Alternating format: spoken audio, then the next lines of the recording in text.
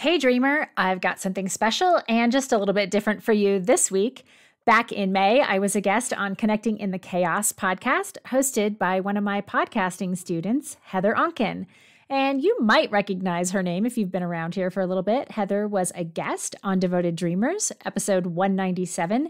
We talked about how to know when God is speaking to your heart. So go check that out if you missed it. But Heather and I had such a great conversation when I was a guest on her show. We talked about how we can better support our friends in their dreams and what to do in case you're the friend who's been feeling a little bit alone in your dream. And Heather gave me permission to replay this conversation from her podcast here on Devoted Dreamers. So like I said, this one's going to be a little different. You're going to hear her music instead of mine. But come on back next week for one of my fabulous solo episodes. Those are getting great reviews. And in the meantime, I hope you enjoyed this replay of how to support our friends in their dreams from when I was a guest on Connecting in the Chaos podcast.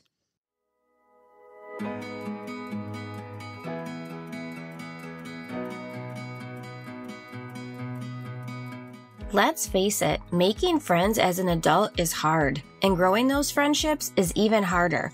How often do we say, hey, let's get together for a girls' night, or catch up over coffee? But then you throw in that little thing, called life, and it seems we rarely follow through on even our best intentions to connect. Sure, we can blame it on distance, but let's be real. Even those of us who live in the same city barely see each other, unless you count that quick wave from across the aisle at the grocery store. If you can relate, my friend, then you are in the right place and you are not alone.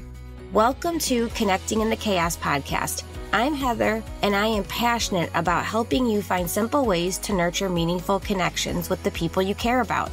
Every week, I will give you practical solutions to cultivate deeper friendships, live with more joy, and connect over what matters.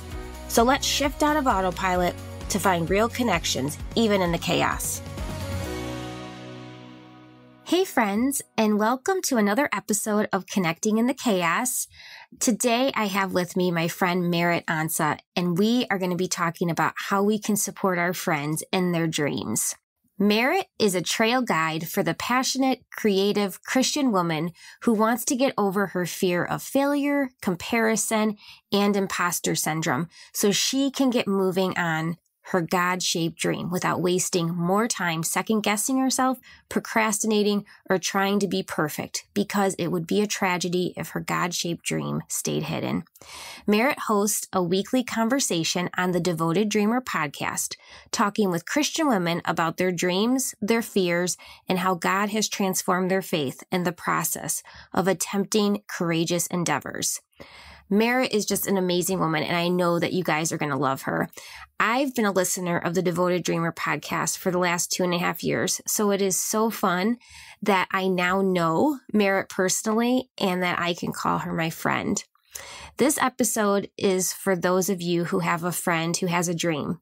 We want to share with you why it is so important that we show up and we support our friends in their dreams, and how we can do that. I'm all about the practical side. Also, those of you listeners out there that are pursuing their dreams, first of all, you won't want to miss Merritt's The Devoted Dreamer podcast. You're definitely going to want to check that out. But also, if you are feeling alone in your dream, don't worry. This is for you too. I know that stepping out and starting something new can feel lonely, but we will chat about how you can create that circle of support. So regardless if you're the friend or you're the dreamer, this conversation is for you.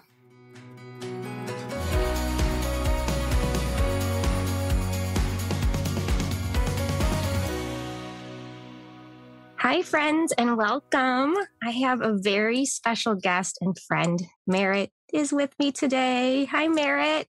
Hi, Heather. I am so excited about this episode. We are going to talk about how to support your friends in their dreams. And Merritt is, I don't want to say the dream expert, but she has an amazing podcast on pursuing your dreams. And so I thought, who would be better to have this conversation with than her? So I'm so excited to have you here. Oh, it's so fun to get to have this conversation. Thanks for the honor to be one of your earliest guests. Yes. And I took my podcasting course and learning how to do this from Merritt. So she pretty much taught me everything I know. You're doing great. You're doing awesome. So I wouldn't be where I am without her. So grateful. But we're going to talk about helping to be there and how we can show up in our friends' lives when they are pursuing a dream. And I feel like I want to kind of lay the groundwork of what we're talking about when we say dreams, because it doesn't have to be like this big, something huge. I mean, you're going back to school. You are in the work world and your dream is to stay home and be home full time with your kids. It can be maybe writing or starting a blog, starting a business. I mean, I think our dreams can look so different. Each person is very unique in what their dream is. But I think the one thing that is important with whatever your dream is, that you have somebody beside you, you have friends that are supporting you in those dreams. And so that is what we are going to talk about today. And as I was telling you before we got started, is I always kind of like to just do a little bit of research before my episodes just to kind of see what people are saying about things. And I wanted to see like what the most common ways people support their friends and their dreams. And I could like find nothing. The Google search was when our friends don't support us in our dreams. I mean, I go, okay, clearly we need this episode because there's nothing that is telling us this is what our friends do and this is what they do really well. And so I think we can help people change that. Totally. I know. That's why I'm so excited to get to talk about this today. And hey, maybe you'll rank in Google. Maybe. Here's your chance.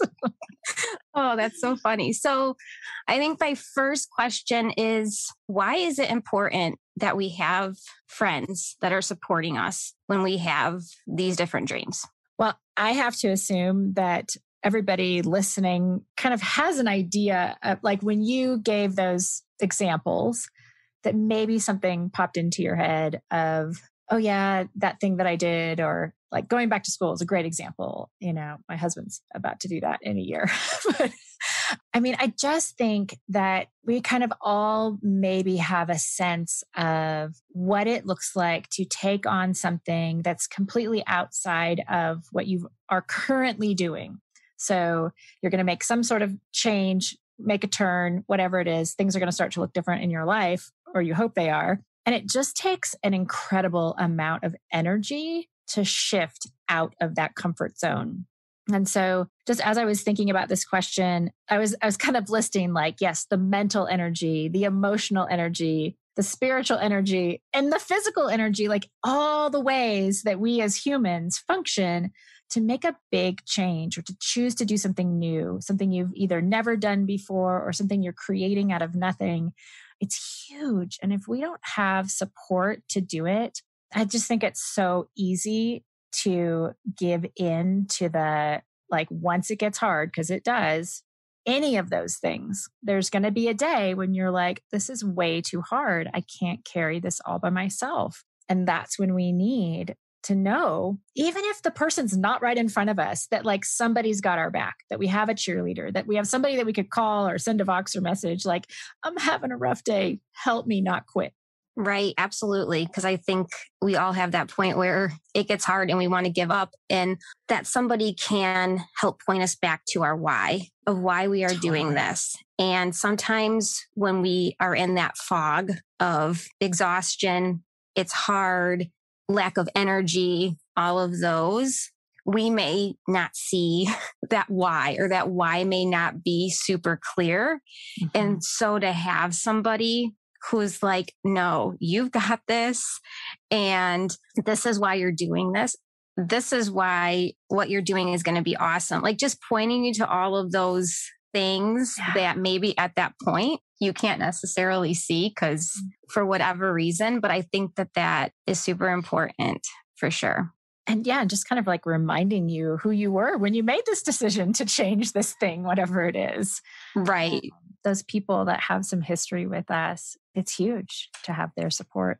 I think the other thing that I wanted to say, you mentioned being exhausted. And I think some of the other things that come up for the person who's kind of like made this shift in their life, you're not just tired, but you're also overwhelmed with learning a lot of new things all at once, trying things that fail and having to like strengthen yourself to like get back up and do something else. You're juggling a lot, like you have kids or, if you're managing a home or if you have a job or any of those things.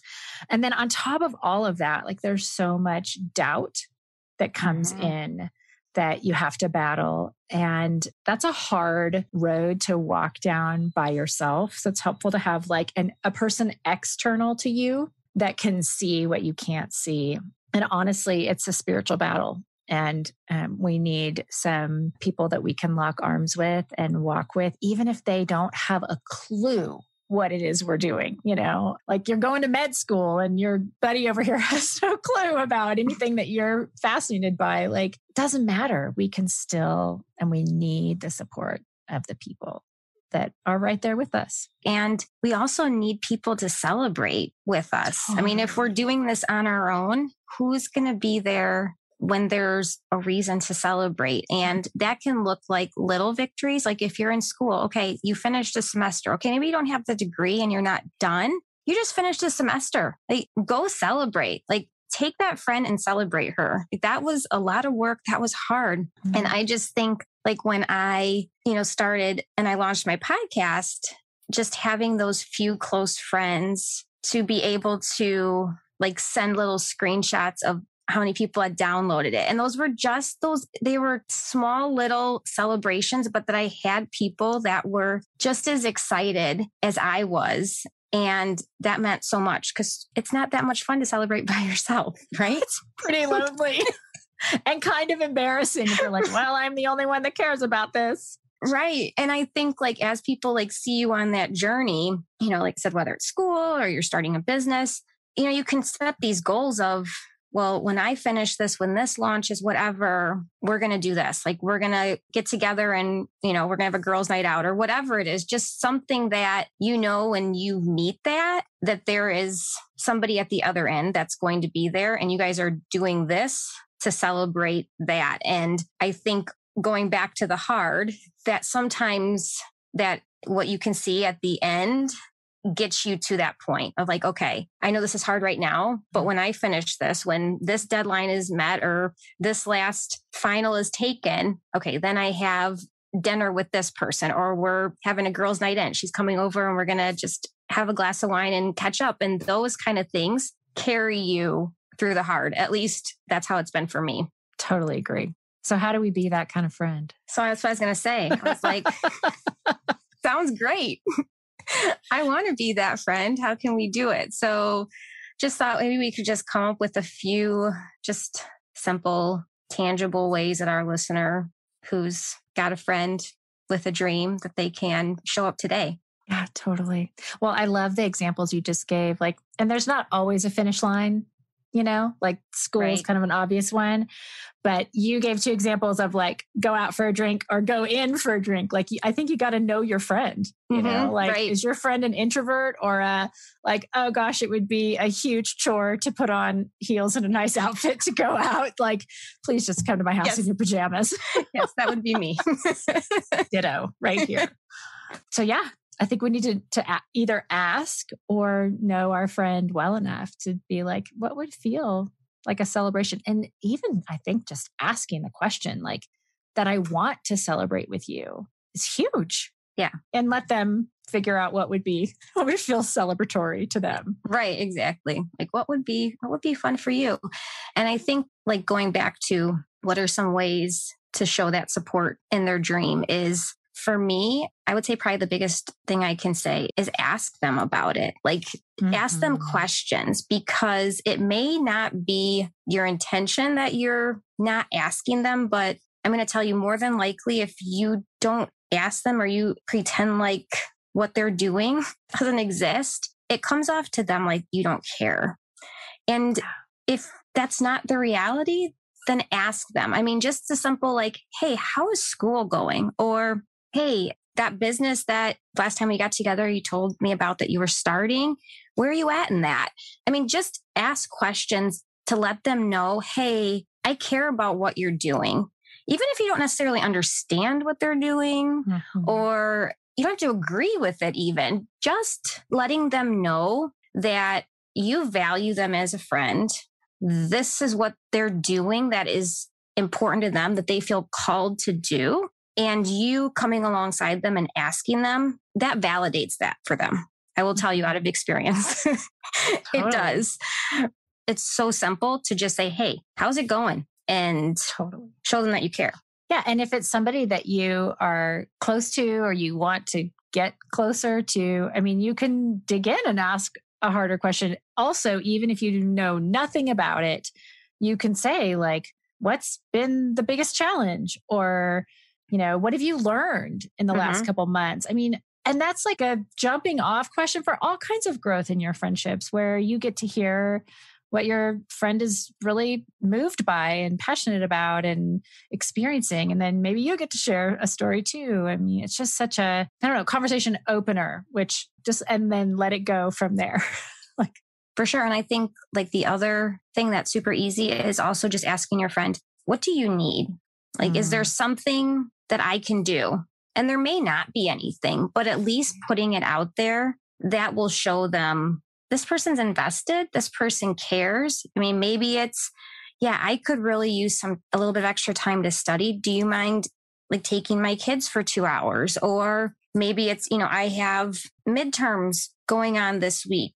Maybe bringing a meal one night that she doesn't have to also worry about dinner every night. Just something super practical like that. If she's starting a business or writing a book, just say, hey, is there any like feedback that I could help you with? Like, are you picking out any like colors or decor or, just anything that you may need somebody else to like bounce an idea off of? I'm here. And so just putting it out there, what can I do for you? I think will go a long way with that person with that dream. Yeah. Just to show, even if they don't say yes, just to show that there's an interest and a care. For sure. And just that, And I think probably 9 times out of 10, the person will be like, no, I'm good. Because I think that's just our general response, which I also think we need to get better at that. Because we don't always know, right? We don't always know what we need when we're in that place. We don't always know. I love the things that you mentioned, like bringing somebody a meal, in my opinion, is like 100%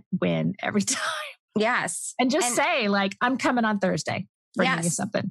Well, and I have started just because of location wise and stuff. I've met so many new friends that are not in the same state as me. Like this is not anymore like friendships based on proximity. Yeah. And so it's now more been okay, if you're going to order out dinner, where's your favorite place to be? And getting a gift card and sending it to them and putting in the card, this is for dinner one night on me. So you don't even have to be like local to support your friend. If she is states away, there's so many places that you could send a gift card and still get dinner for them. And I promise you, they will be so grateful. Totally. I mean, who isn't happy to have a night off of not having to worry about dinner? Or maybe that's just me because that is not my gift. My family's like, we're having that again. I'm like, I'm so sorry. Yep. So it's happening. Sorry, guys, not my gift. So let's pivot just a little bit because I feel like we've touched on what we can do, giving those people some ideas that have friends that they know are pursuing some type of dream. I want to touch just for a little bit on the listener who is listening to this right now. And she has a dream and she's chasing after that. And she feels like she has no support. She feels like her friends have checked out, have little to no interest. I want to give her some encouragement. We can do that, right? I think we can do that. Yeah. I mean, just even as we're talking, I was just feeling a little bit of a heartbeat for that person listening. Like, but wait, what about me? What if I'm the friend that feels ignored and that everybody has forgotten me? And sometimes we have to ask for what we need. That might feel extra hard if you're already running on all cylinders and every ball is in the air and you're exhausted. And it might just feel easier to be like, forget it, like I just don't have time or I don't have energy. But I think honestly, we all know that we need people. We need people to be in it with us, even if they don't understand it.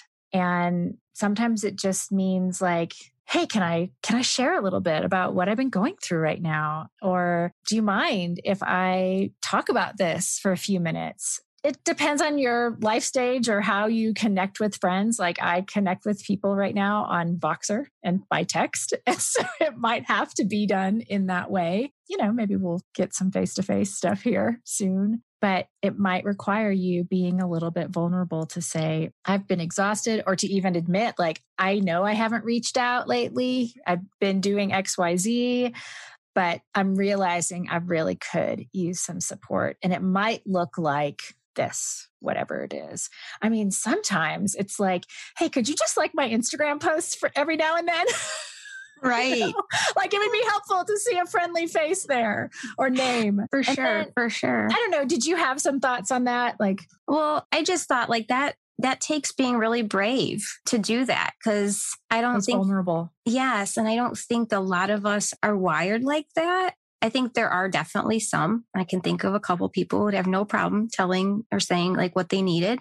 And I wish I was more like that, because sometimes when we don't know how to like share and to tell people like, this is really important to me. I wish that it was important to you. And I wish you acted like you cared. What ends up happening, and I don't think we mean for it to happen, but we end up harboring some bitterness and resentment in our heart towards that person because we feel that they should be responding to our dream a certain way. And we've really put on them an unfair expectation. So what happens is it goes into our heart, not theirs. So we feel like they should respond a certain way. They're not. And then we carry around that bitterness and resentment towards them because they're not being the friend we want them to be for our dream. And so I think that there's that fine line of, if you don't feel like you can go and be brave and be vulnerable to your friends and say, hey, this is really important to me. And would you like my Facebook comments or my Instagram comments? Would you, just show up a little bit more for me in this? And I could really use a cheerleader. If that's something you don't feel comfortable doing, then I just caution you to just watch that resentment and bitterness that doesn't take root in your heart, because that's really hard to pluck out once that goes down into that heart. So, and you don't want to carry any of that around, because that's not going to really help you with your dream when you're carrying that extra weight around. Well, and I have a story on this very thing. It wasn't related to a dream. Friendships and expectations, like that's huge, right? Mm-hmm. In any relationship, wherever your expectations are, like that's where you're going to find some disappointment when they're unmet. Yeah. And my experience has been that the only way to root out that resentment is to actually go tell the person. And so what's worse, Right. like having to go be like, I'm so sorry, I've been resentful towards you and you didn't even know it. And it's not even your fault because you were just living your life. And I'm over here with like expectations at the ceiling. I mean, I think it goes down to also like, we might not have friends that support our dream. And if you're a person of faith, like, yeah, we have to go back to that source, like the author and perfecter of our faith, who's going to be the one that carries us through those hard seasons of feeling alone. And then it might require finding some friends in other areas that can support you so that you can continue to nurture the friendship that you have that's close to you, that's important to you, that has longevity, but maybe not place all those expectations on that person. Yeah, for sure. And I think the other thing that I just want to point out that I think is important, because when a friend kind of checks out or it's crickets and you haven't heard from them, I think our first instinct is to think that it has something to do with us. Mm-hmm. And what I've learned is that sometimes when you are pursuing your dream, it makes other people feel uncomfortable because you are stepping out of your lane. When people get uncomfortable, I have noticed sometimes they act out of character and you're like, why is this person acting this way? And it may be because they don't know this. You're going back to school. This is going to take a lot more time out of your life. Are you going to have time for them? Are you going to have time for their friendship? Like, oh, right.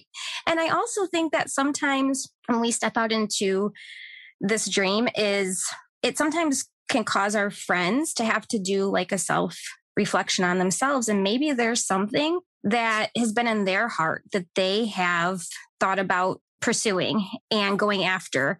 They know this is what they're supposed to do. And for whatever reason, they've not chose to do it at this point. And watching you chase after your dream is just that like smack right in their face of like, why are you not doing what you are called to do? And so that may make them kind of step back a bit, but it's really got nothing to do with you. And I think we just sometimes need to give ourselves the freedom that it probably has nothing to do with us and talk to them. I think like that's the other thing if you have been friends with this person and you guys have invested in each other, go to her and just share like, hey, I'm just not feeling like you care that I'm starting this business or I've gone back to school and you're one of my closest friends. And it would just really mean a lot to me that I have your support.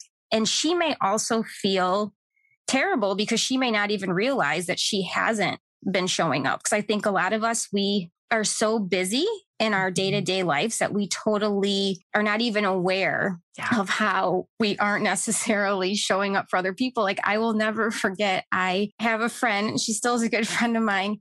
And this was probably like 5 years ago. And we were like just at a get together. And I love her because she is somebody that is just totally fine, like calling you out on things. And because she did this, I think about this all the time. And she goes, whenever we have a conversation, you never ask me about myself. You never ask me about me. And it wasn't that I didn't care about her. I mean, I was like, so do you want to know something? I am so much more sensitive when I am in conversation with people that I make sure to let them know like, hey, how are you doing? What's new in your world? I had no idea. To her, it was not showing any interest that I cared about anything that was going on in her life. And that could not have been further from the truth. Mm-hmm. And so that her having enough boldness to say that to me, it changed how I interact with people. And it's awesome that you were able to stay friends. Like that it's okay to say like, this is what I'm noticing. Yeah. And that you were able to receive that and be like, okay, I want to be different. I want to do a better job.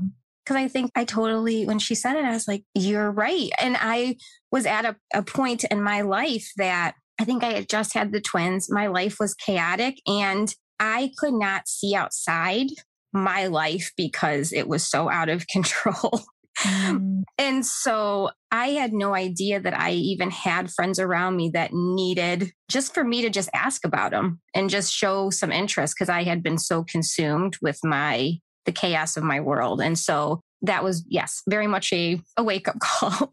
And I am definitely much better when I'm in a conversation to make sure that I check on people because it was also it was just embarrassing. Like you don't ever want to be that person that is just seen as it's all about them. So your friend may not know that you are interpreting that she doesn't care about your dream. So give her some grace and give her the chance to show up and be different when you let her know, hey, this is important to me. And I think there's like gentle ways to say that. Like it doesn't have to be this like confrontation, because all of a sudden then the other person gets defensive. It's like, gosh, I would love it if you'd ask me about this. Period. Yep. Super easy, super practical. And I think the last thing that I just want to say is, some of our friends are only for a season. Some are not forever. And you may be pursuing a dream that is going to change what that circle of friends looks like. I listened to somebody and I feel terrible because I can't remember who it was that I listened to, but she said the average friendship is 5 years, which I thought was really crazy because I think a lot of us feel like a failure if our friendships are not forever. And so some are just for a season. So with that, if you are pursuing your dream, pursue avenues that you can find some friends that have the same dream as you. So if you're going back to school, people who are going back to school with you, if you are starting a business, like there's so many networking group for entrepreneurs. Those people are in your same circle. Those people, they know what you're going through. They can be your cheerleaders. When I started this podcast, I do have very fortunate to have friends that have been supportive and excited. So I'm very grateful for that. But nobody that I knew prior to doing this podcast has ever done a podcast. Like I have friends that listen to them and that's the extent. And so I found friends in the podcasting world because there's just something about this group that knows exactly what I'm going through when I'm dealing with certain self-doubt or why am I doing this? Like they can point me back to my why. They can help me refocus when I, want to quit or I want to give up. And so finding that group that is a part of your dream, I think will help give you that support that you need if you can't find it in your friends right now. Do you agree? Totally. And I think that's a helpful expectation to communicate. Like you made me think about the 5 years thing. Like my mom friends, that we all had babies together.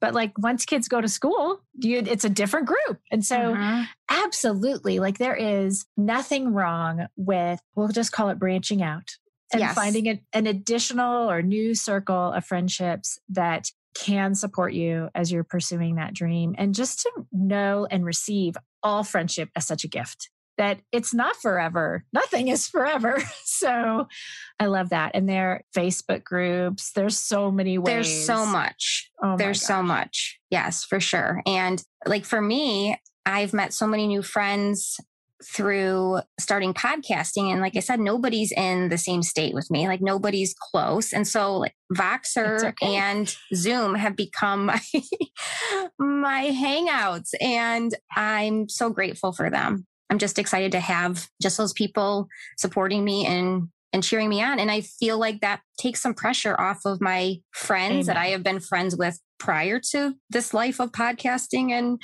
starting a business and all that. It takes some pressure off them that they don't have to be everything to me. They can just be my friends. They can be excited for me, but they don't have to know exactly what I'm doing. And it's okay. 100%. I love that. So this has been so much fun. Yes, I'm glad to have made your friendship through this.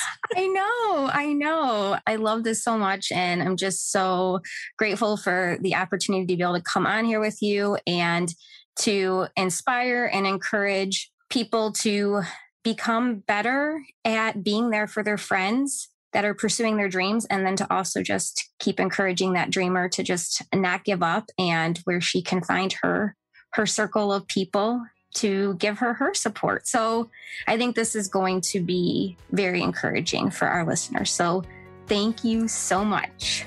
Thanks, Heather. Hey friends, head on over to my website, connectinginthechaos.com, and download my free resource, Simple Ways to Be Intentional in Your Friendships. I hope this helps inspire you with simple ways to be intentional in your everyday life. Thanks so much for listening and have a great week.